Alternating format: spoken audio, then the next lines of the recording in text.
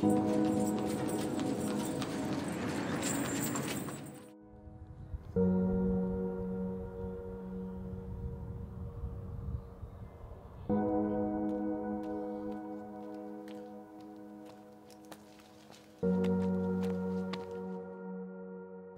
is my house. The second floor is the Youth Against Settlement Center. We are working to document the human rights violations and expose all the violations in the international community media. It's the most well-known non-violent center in Hebron.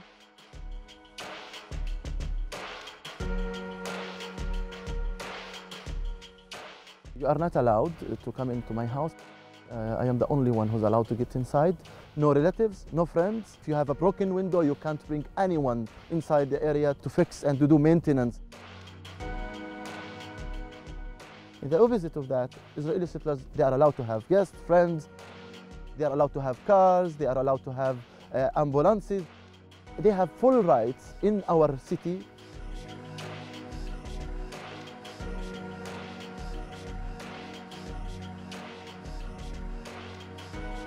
Settlers came, they slept here, and from yesterday till now they are just closing our entrance to the house and occupying our neighbor's house. Soldiers are giving them the space to play and do whatever they want.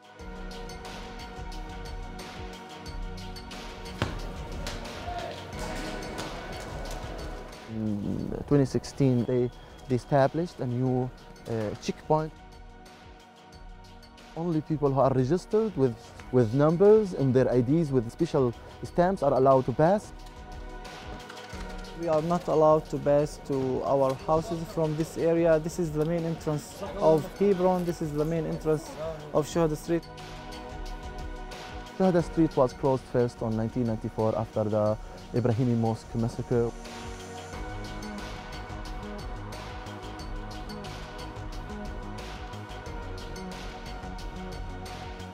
After the massacre, the Israeli occupation forces closed 1,800 shops. The main markets were closed. Shuhada Street was closed completely.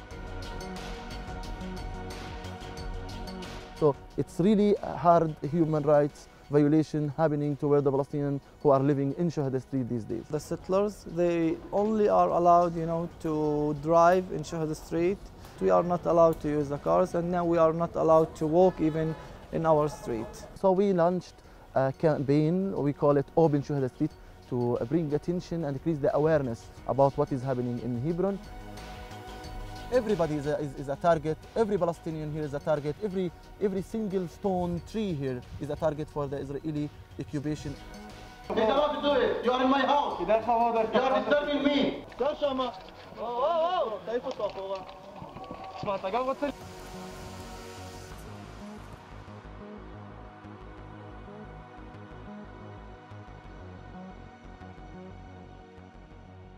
We are under target to be completely expelled from here. We don't have any visitors now. We don't have any activities now here. Even the non-violence activities are not allowed under the occupation.